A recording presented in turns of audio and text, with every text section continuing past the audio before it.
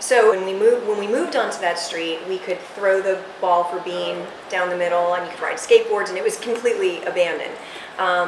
And all of where Bestia is and all of those lofts are now, that was all in foreclosure.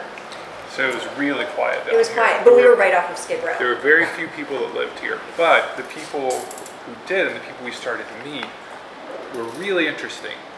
Everybody had moved down here sort of with a purpose. Like, I think we all felt that the opportunity to be part of a city that was reinventing itself, and you know, especially in a place like Los Angeles that's established, to have the opportunity to be part of like the rebirth of downtown, which is something that was always missing here, was just really exciting. And everyone that we met, especially in the arts district, they were makers, they were designers, they were artists, they were musicians.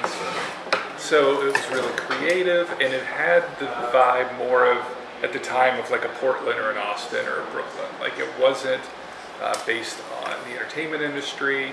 It was something completely unique from what we were used to in Los Angeles, and it was really exciting.